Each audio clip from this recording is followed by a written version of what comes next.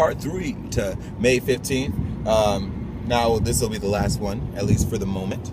But as we were talking about that one, Kelsey remembered something that we were talking about the other day when we were doing our, I think, was that our first newlywed Bible study? Is that what that was? Yeah, so what were we going to say? Just with the abiding thing, since that's been kind of the main thing. Oh, yeah. That God's been really teaching us. That He's the life giver, and everything that's born of Him, or everything that abides in Him, produces and reproduces life.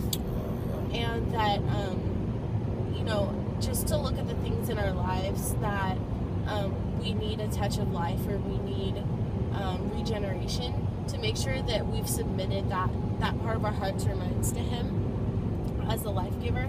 And just to remember, because He gave you that scripture about the vine and how we can do nothing apart from Him. Yeah. That He is the source of all life.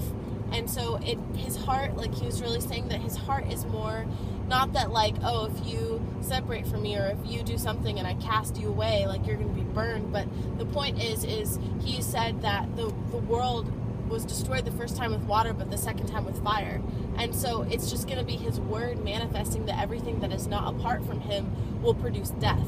And so He's saying, like, my heart is for you to have life, and life more abundantly. So come to me that you would have life. Stay attached to me. Stay abiding in me, and life will just be produced. So, like, that was just a message of hope, that we don't have to fear being cast out. We don't have to fear all those different things, but just know that nothing apart from Him can produce life. Amen.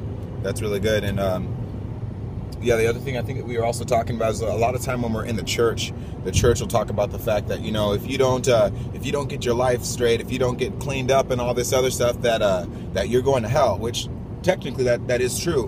But so often we focus on the fact that people are going to hell, that we don't actually tell people how they can live a life fruitfully, how they can live a life of abundance, without having to worry about, you know, hell over their corner all the time. Because if God wanted you worried about hell on the corner all the time, you wouldn't be living a life of abundance. You'd be living a life of slavery And fear. And you are no longer a servant. He now calls you a friend. So a friend gets to participate in the life that is amazing. So God bless you guys. Have a great day.